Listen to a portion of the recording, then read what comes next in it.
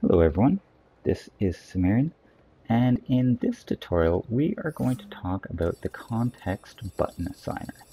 It is a great new tool that they've introduced into the game, and what it does is allows you to provide or to put an action onto a townsperson or other objects. And what I mean by that is normally you can just walk up to a townsperson and you can pick them up and toss them around, that's about it.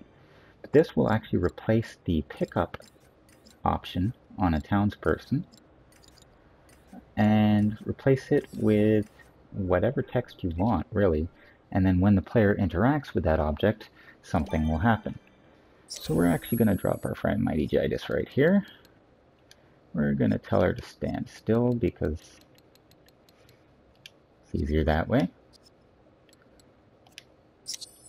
And we are going to make a new actor connection from this context button assigner. And let's just make it say talk.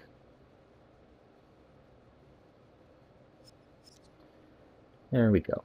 Show button prompt. Here's the properties.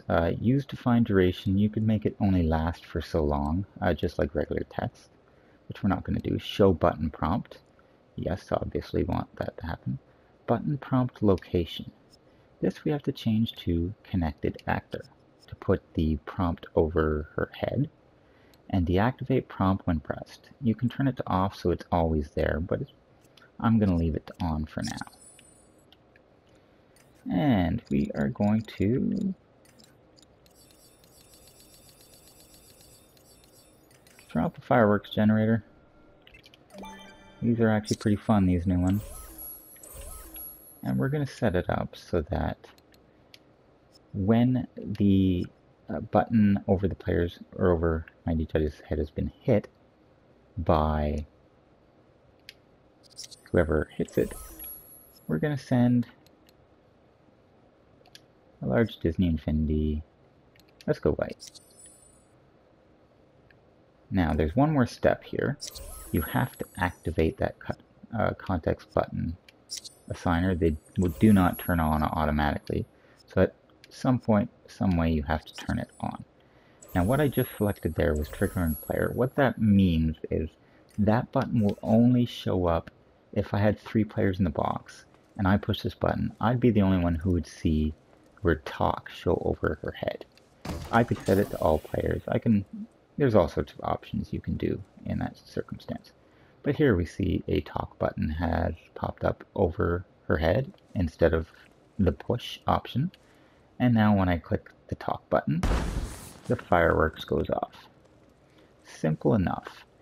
Now if you noticed, there were only 2 main options here, connected actor and player. And I'm going to show you how you can make other objects appear to have a context button assigned to them. So we're just going to clear all that. I don't know why I got rid of the button, and I definitely didn't want to summon R2, but it happened, so we'll go with it. So what we're going to do here is I'm going to put down a door. And we're going to put a context button over that door that will say knock. I'm just setting this button up to close that door so it won't just automatically open every time my player goes near it. So the button stays closed. Perfect. Now, what we can do here, and I'm going to show you how I program quite often, just to give you some ideas on how you can make things look a lot better. I'm going to put a locator right in the middle of that door, and I'm going to use one of the other new tools, the dynamic trigger, and I'm going to hook it up to that locator, and I'm going to say anything that comes within distance of 3 of the locator will fire off a signal. I'm also going to use a few of my best friends here, logic gates, They're my best friends, but I don't even know where they are. There they are. I'm going to put 2 logic gates down here. And the reason why is because I'm going to make it so that the first time you knock on the door, nothing's going to happen. You have to actually do something in the box. And then when you knock on the door, it'll open. But I also want to set it up so that once this door is opened, next time I come near the door, I don't want it to say knock anymore. I want that to stop. So, what we're going to do is we're going to send, if a player enters that trigger area, I'm going to send an input to that logic gate. And his output will activate this context button assigner, and I'm going to activate it over the triggering player. The reason I'll do that is it will almost look like it's beside the door, the knock word. And I will assign that to say knock.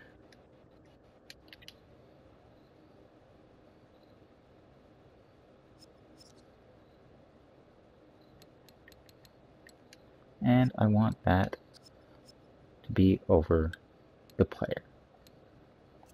Excellent. Now, when the player leaves the distance of 3, I want to deactivate the context button assigner so that the phrase knock goes away just by walking away from it. Now, when it's pressed,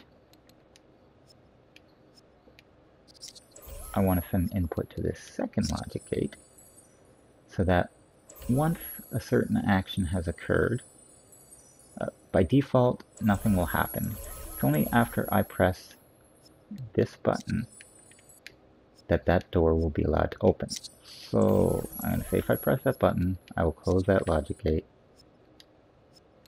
If there's an input blocked, I'm going to open that door. And just to get super complicated, but to make it look good, if that door opens, close that logic gate. Which means now, every time you go near this dynamic trigger, the input block does not go to this context button assigner. So therefore, it won't activate anymore once the door is opened. This is the long and short, and hopefully this should work well. So we're going to walk over here, and you'll see the word knock appears. If I walk away, it goes away because of the dynamic trigger I set up. Now, I'm going to knock, and nothing's going to happen. Actually, just to show why not,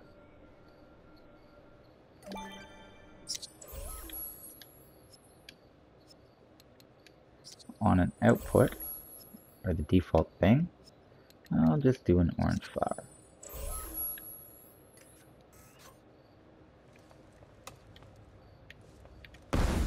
Orange flower. Walk away, come back up, orange flower. And now I'm going to push this button to simulate I've done whatever in the box I needed to do for this knock to actually work. And when I come close, it'll say knock, and the door opens. And now, because that second logic gate, whenever I approach, I'm no longer getting that button prompt. So that's how I would set it up myself in order to interact with objects. But you can use that context button assigner obviously however you want to. So again, this has been Samirian. I hope this tutorial has been helpful, and have yourselves a wonderful day.